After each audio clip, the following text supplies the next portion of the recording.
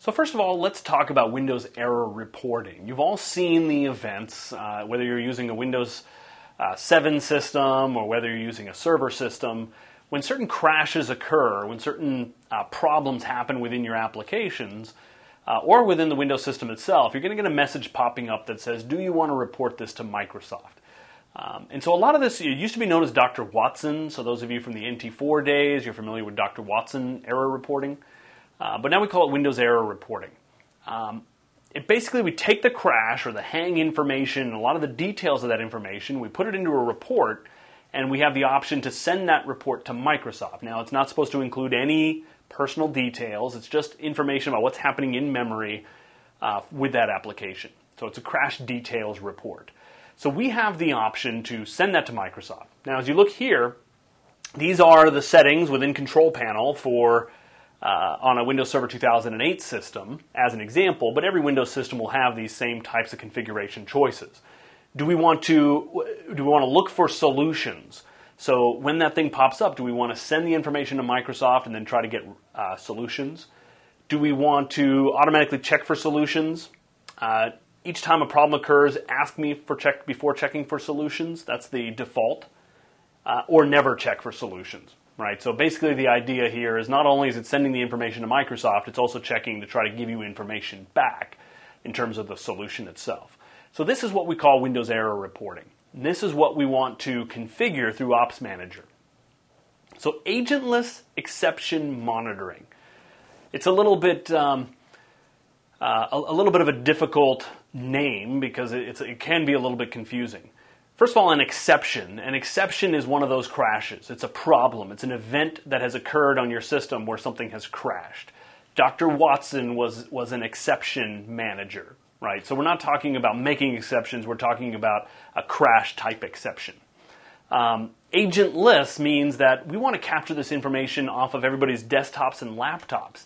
That's the main place that we utilize this type of infrastructure. I know the screenshot I showed you was Server 2008, but the same thing is on Windows 7 or Windows Vista or even Windows XP has its own type of error reporting.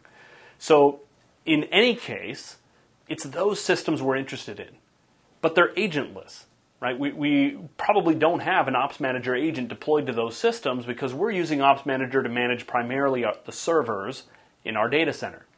So therefore, the whole thing is agentless computers, meaning our laptops and our desktops, capturing exceptions or monitoring the exceptions that are happening. So what we want to do with this whole mechanism is to aggregate, we want to be able to view and report on the error reports that are sent in that mechanism. So instead of sending them directly to Microsoft, let's capture that information, bring it all to a central server, and manipulate the data there. Now, number one, it could simply be that we want to evaluate the data for ourselves because we do our own troubleshooting. Or number two, we might want to take that data and decide to send some of it to Microsoft or keep some for ourselves, right? Or in some cases, we may still send it all to Microsoft, but we don't want every single client computer connecting directly to Microsoft. So what we do is we reconfigure them. When they get a message like that gives them the option to send it, they don't have the option to send it to Microsoft. When they send it to our servers. Right?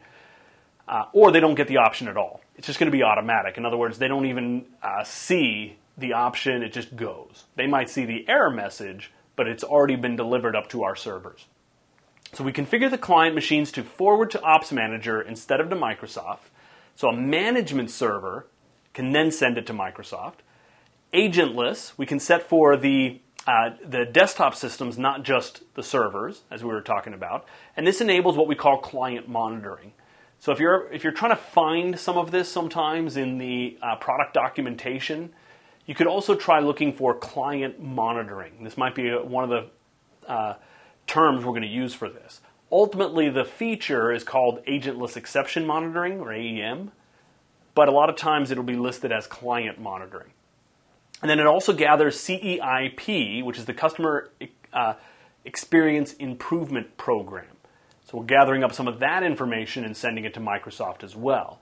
That's the kind of information that captures the overall experience data, which is memory data, system data, application performance data, and any feedback that we might have when something happens. We capture that information and send it to Microsoft so that they're in the process of making their whole applications and systems better.